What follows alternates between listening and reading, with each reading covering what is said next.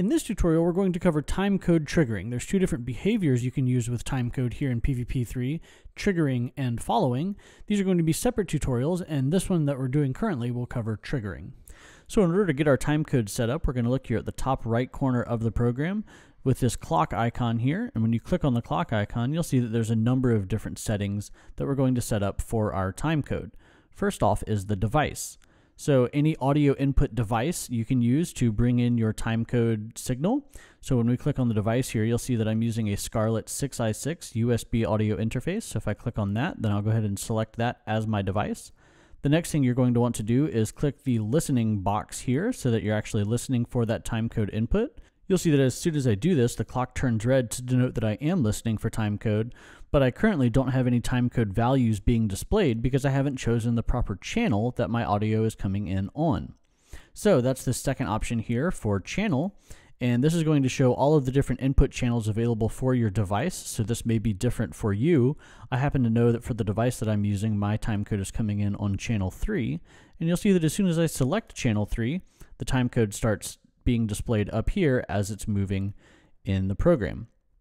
Up next, if you'd like to monitor that sound of the timecode and just confirm that it's coming in properly, you can click the speaker icon here, and that will send the sound of timecode to your monitor output so that you can confirm that that's coming in properly. And just underneath your channel options is the format option. PVP3 supports a number of different timecode formats, including 24, 25, 29.97 frames, and also 30 frames. My timecode is in 29.97, so I'm going to leave that selected in that menu there.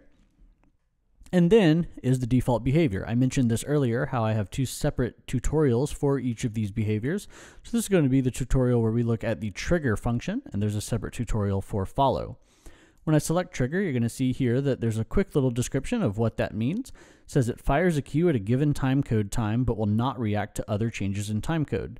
This means that I can assign specific times to these cues that I have here in my playlist, and when the timecode reaches that time, it's going to trigger that cue, but then that's going to be the end of it. There's not going to be any more control over these cues via timecode other than simply to trigger them. So that's all my settings here in this window. I can go ahead and click out of that window, and now I'm going to get my playlist prepared to actually trigger via timecode. The first step in that process is to right-click on the name of the playlist here on the left-hand side of the program. Then I'm going to go down to timing and select timecode. You'll see as soon as I do that, that this clock icon appears here in the playlist name, as well as over here on the right-hand side, just next to the cue and action selection here in the playlist area. And this is the icon that we're going to use to actually arm the playlist once we're ready for it to respond to our timecode times that we've put in. So we're going to leave that unchecked for now, but we're going to click this button here in just a minute. So in order to assign our times, we're going to go into the action view. And you'll see that when the action view opens, that I've got my thumbnails for all of my cues here, and just below the thumbnails is a place to enter a time. And this is where I'm going to enter in the timecode value that I want to use to trigger this cue.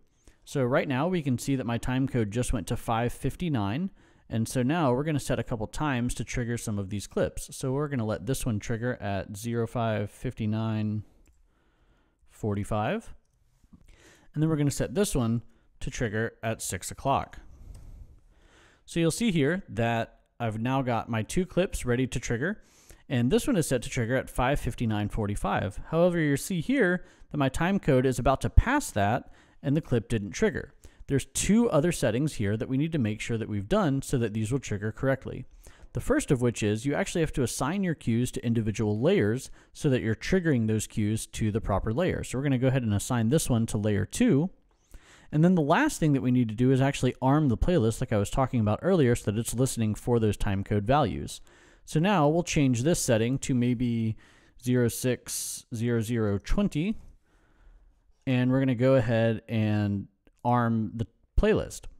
And you'll see here in just a second that now our clip here has triggered onto layer 2 at that particular time.